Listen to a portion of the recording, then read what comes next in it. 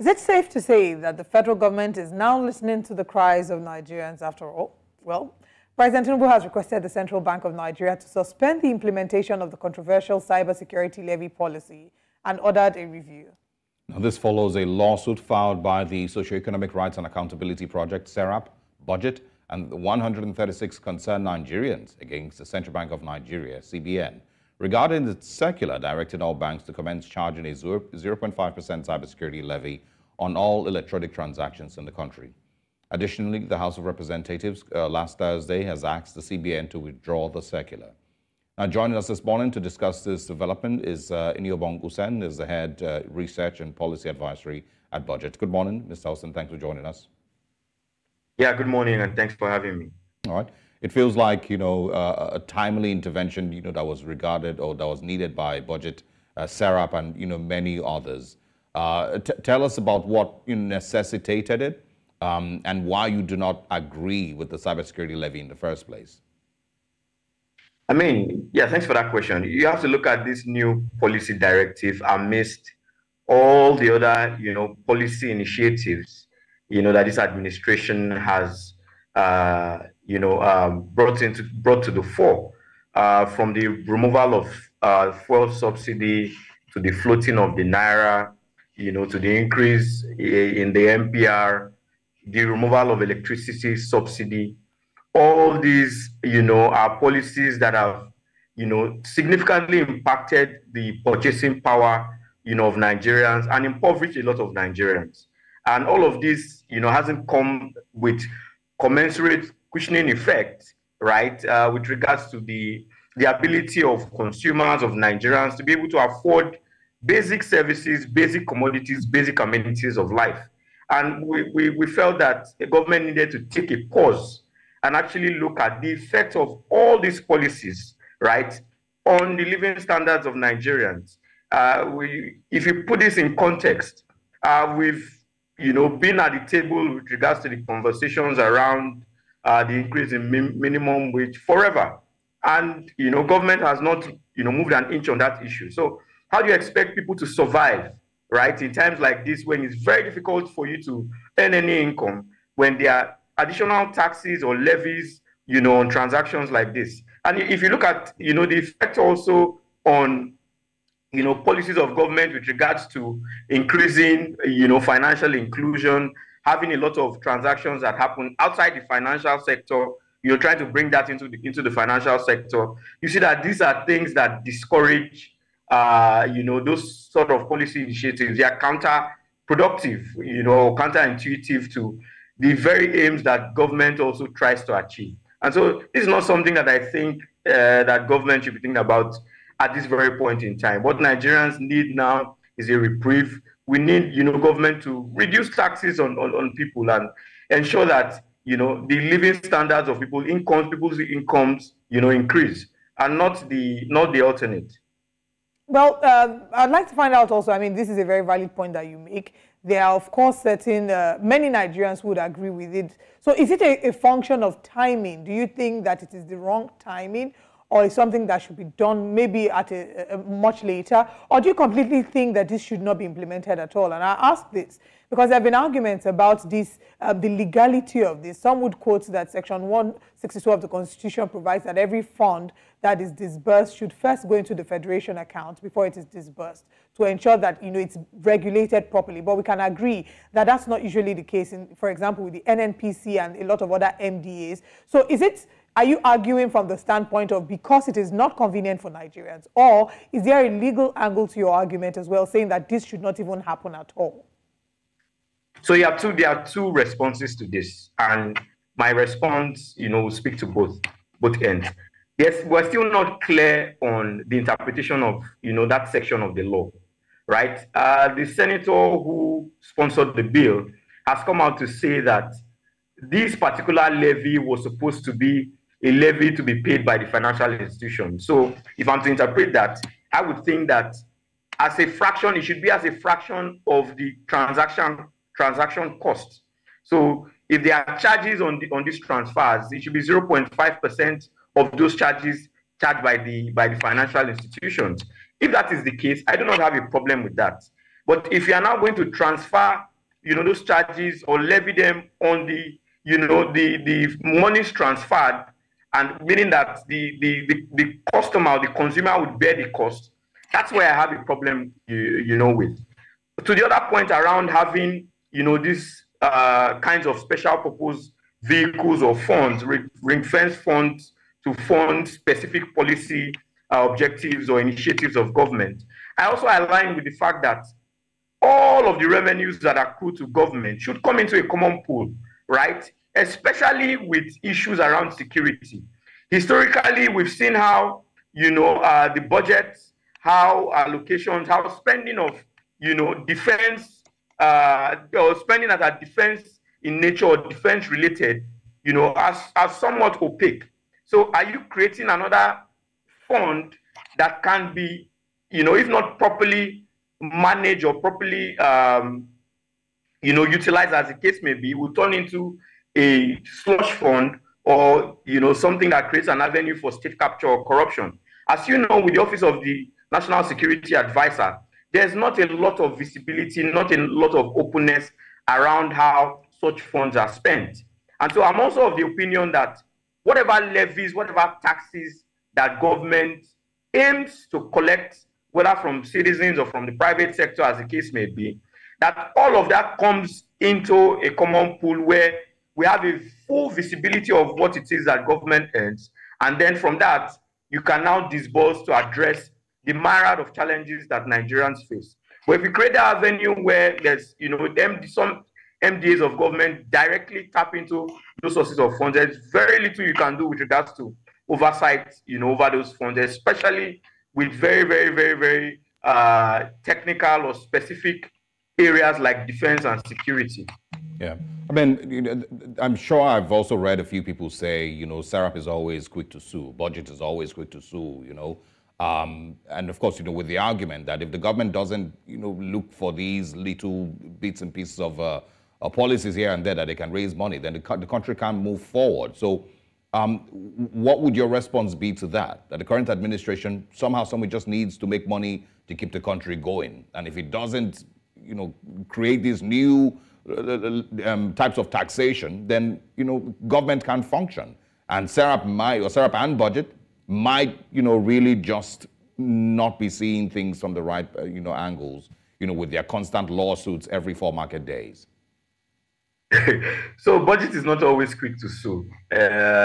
We do the KFM analysis. We don't take to court. We just support some of these statements with facts. But that being said, you cannot have conversations on public financial management and it's just one-sided.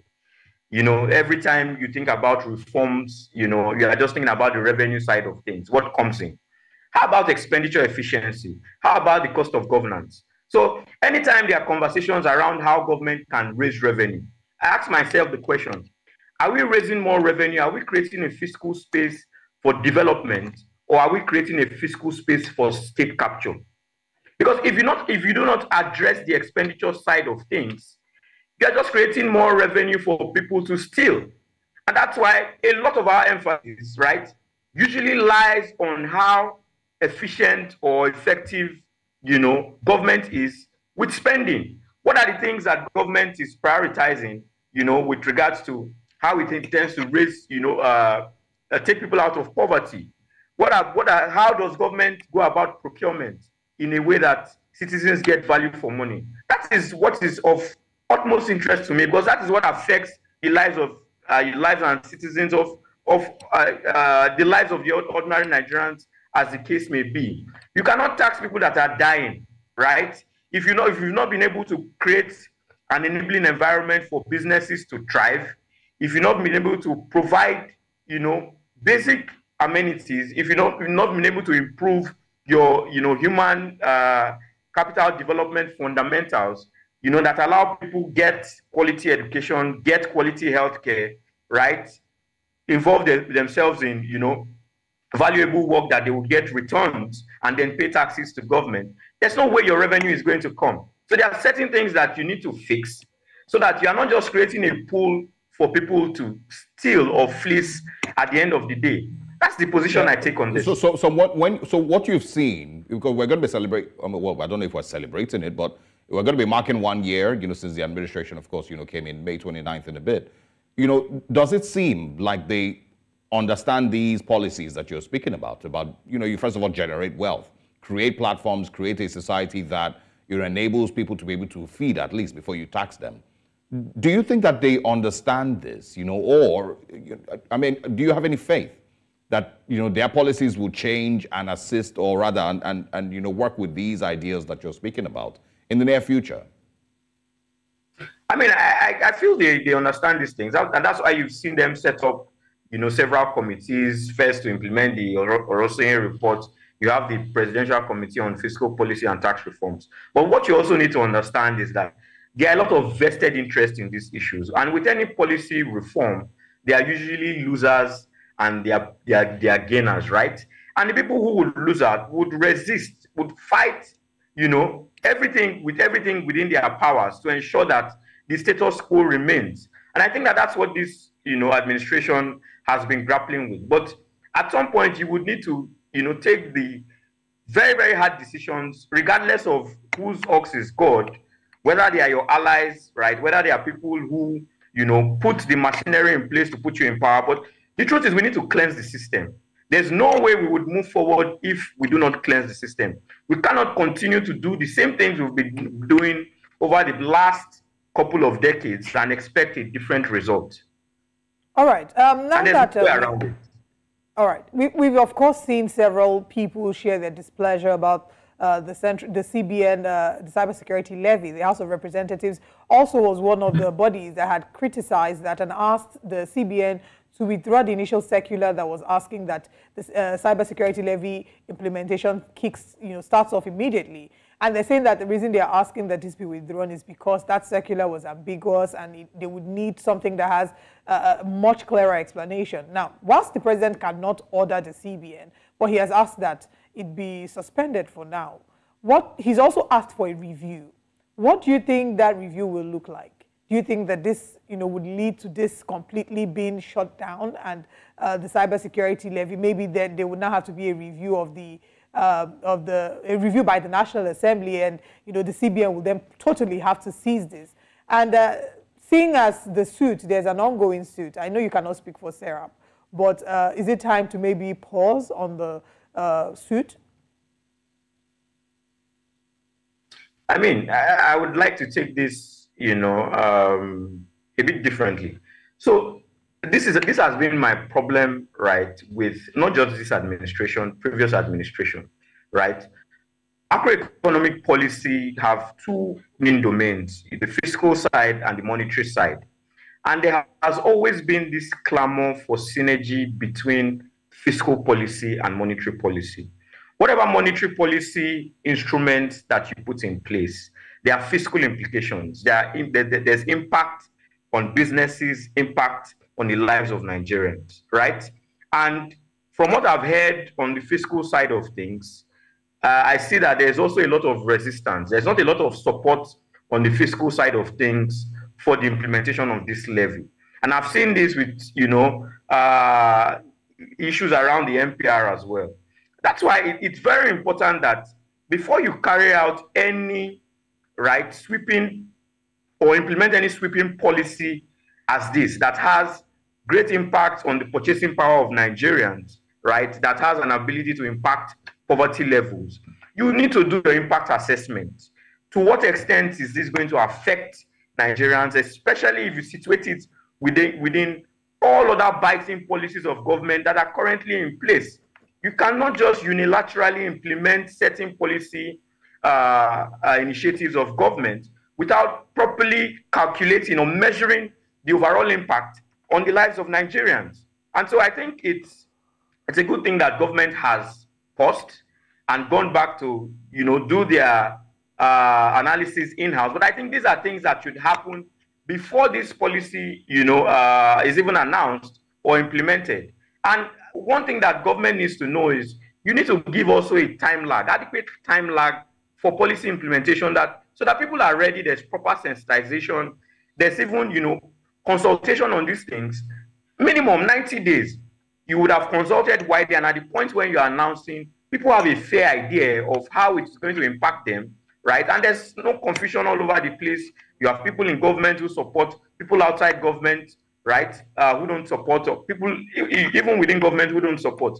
You do not want that chaotic policy environment where you announce policies and 2-3 days later you are taking back those policies, even if it connotes that government is listening, but it doesn't portray government as one that is organized and very thoughtful, around some of its policy announcements.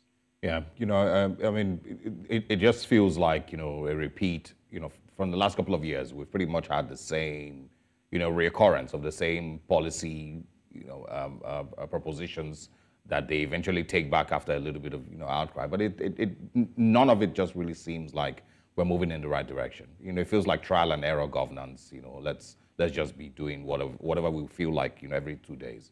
But thanks a lot for joining us. We hope to speak with you again. And of course, if there's other developments, we'd like that you also join us and share your thoughts with us. Thanks a lot, Iniobong Usen. Thanks for having me, and have a lovely day. You too.